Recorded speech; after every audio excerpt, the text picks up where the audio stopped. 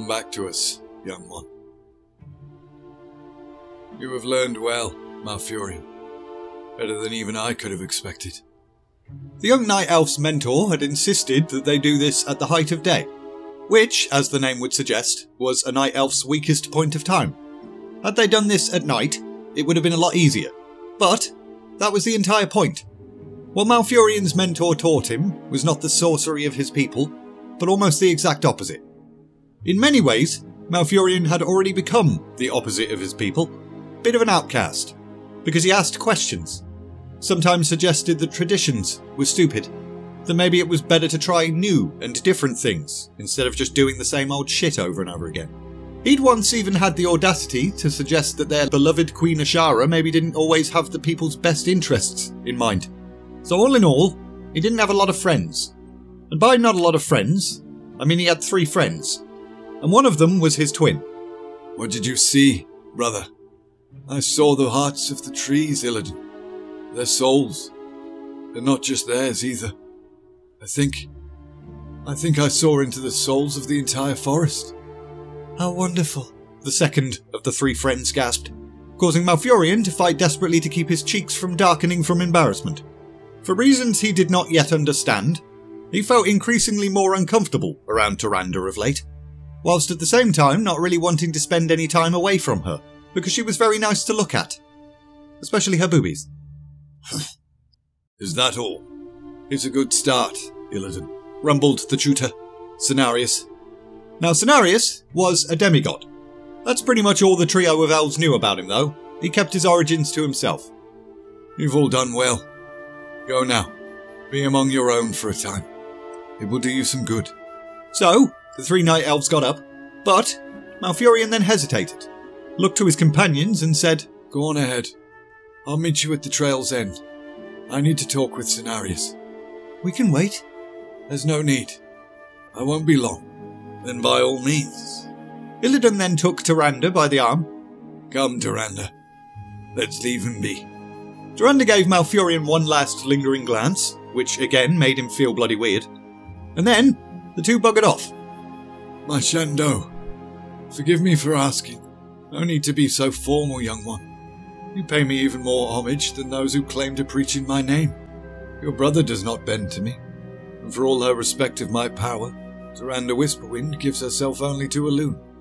None of them truly follow the path I now show you.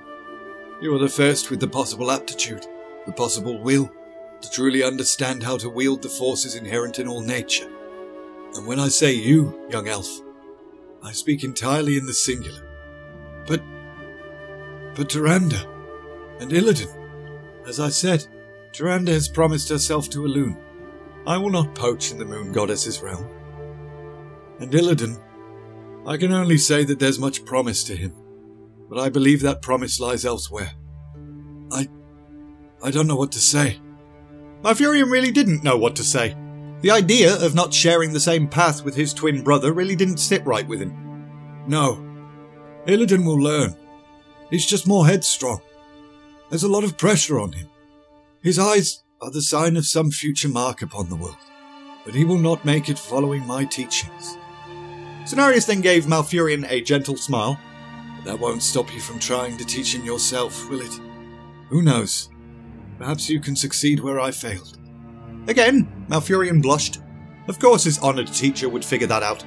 That was exactly what the young night elf intended to do. Now, you wanted to ask me something.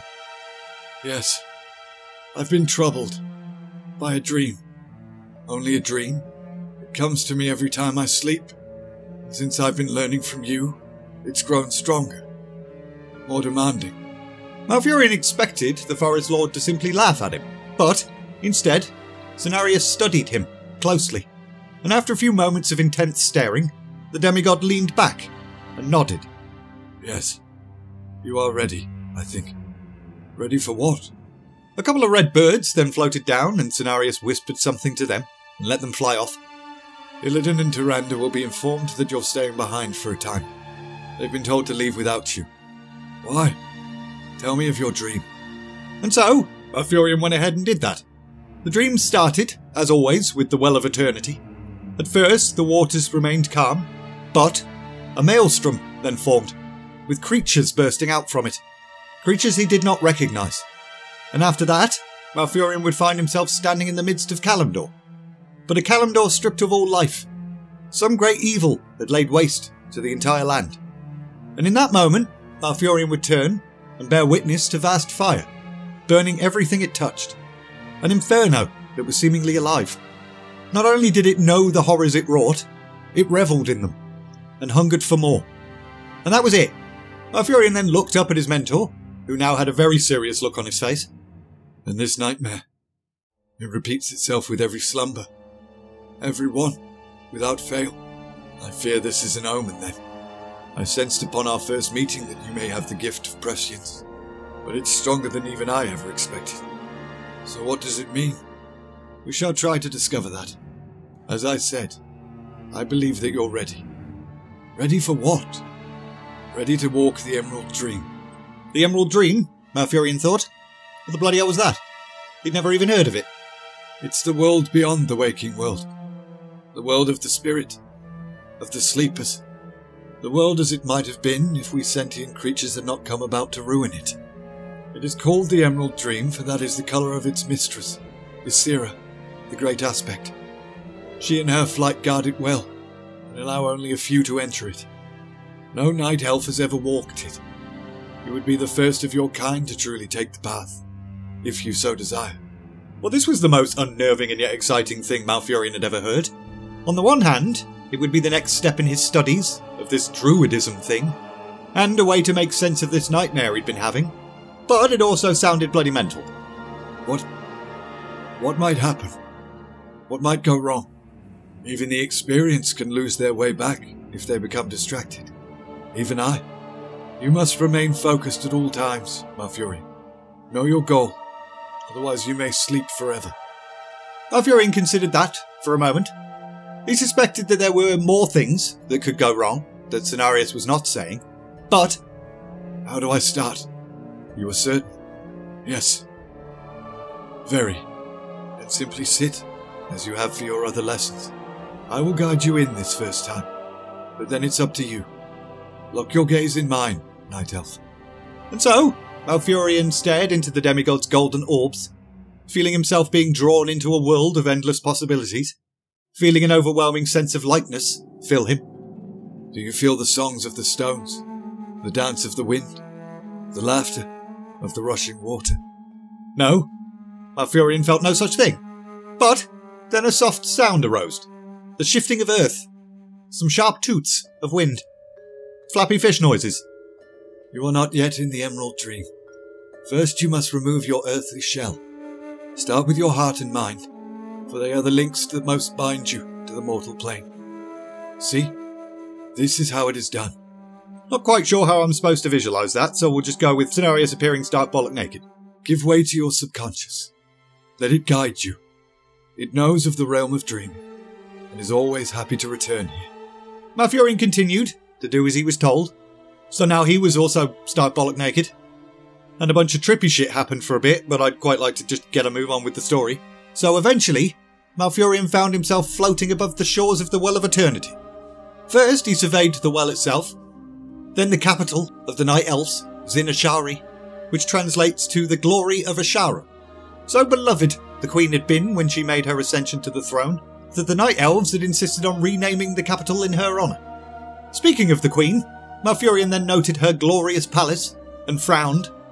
Contrary to what others believed, he did actually admire her. She'd done a good job. He just kind of felt like she'd lost focus. The real problem, Malfurion suspected, was with the Highborn, the elves that administered the realm in her name. However, as Malfurion floated closer to the palace, and attempted to enter it, he discovered an impenetrable barrier, some kind of protective spell, that was so powerful, it wouldn't even allow him, in this dream realm, to pass through it, which only made him more curious.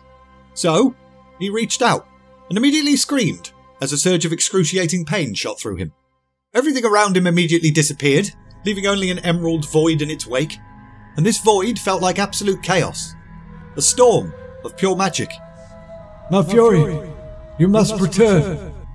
Malfurion recognised Cenarius' voice and clung to it, latched onto it, like a drowning person would a piece of driftwood. And luckily for him, that actually worked. The pain started to dwindle as Cenarius' touch grew stronger. And then... Oh! What happened, young one? You went even beyond my sight. Malfurion then tried to explain everything he'd witnessed, struggling to put it all into words. This does not bode well. Are you certain it was the palace? I can't help feeling that the Queen must be part of it. Ashara is strong-willed. Not even Xavius can control her. Think about what you're saying, young Malfurion.